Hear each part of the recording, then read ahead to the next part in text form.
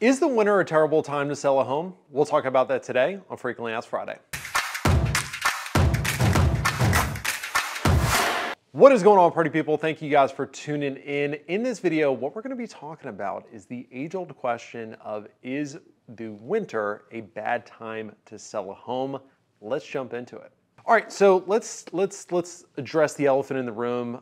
Conventional wisdom is, hey, you don't want to sell your home in the winter if you don't have to, because it's colder, the azaleas aren't blooming, there's snow on the ground, there's less buyers out, you're not going to get as much money, there's not, as much transacting going on, and therefore it's a bad time to sell. So what I want to do is not give you my opinion, but actually show you some data. So what I'm going to share with you in this graphic is a month supply of inventory graphic, which basically, month supply of inventory is a simple metric that we track that is a barometer whether or not we're in a buyer's market or a seller's market. If the number is lower, we're in a seller's market. If the number is higher, we're in a buyer's market.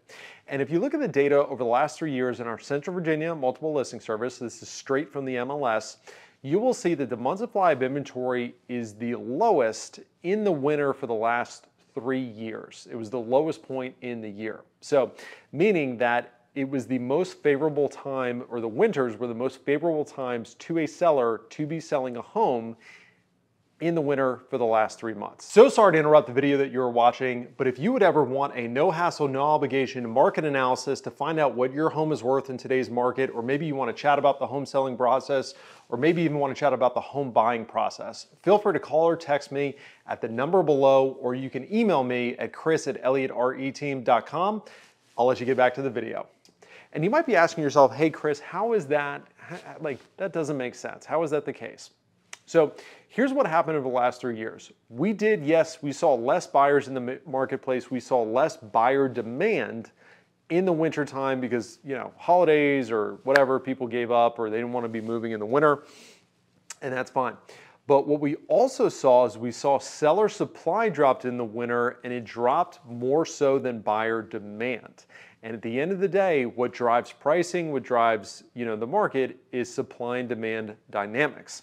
So if seller supply drops more so than buyer demand, then it becomes a more favorable time to be selling a home, because there's less folks that have their homes on the market because they're following conventional wisdom of, hey, I don't want to be selling in the winter, or they just simply don't want to have their home on the market when the weather's colder. They don't want to be interrupting the holidays. And over the last 3 years, it was shooting fish in a barrel during the winter months. And I can tell you that from anecdotal experience, we had some great results for clients in the winter months because simply for the folks that were out there looking at homes, we were the only show in town. So is it a bad time to sell a home in the winter? I would reframe the question of, let's look at the data and let's see when it's the most favorable time to sell a home based on the data. Hope that answered your question. If you have any remaining lingering questions, concerns, thoughts, fears, throw it in the comments, shoot me a DM. Thanks for tuning in. Look forward to seeing you next week.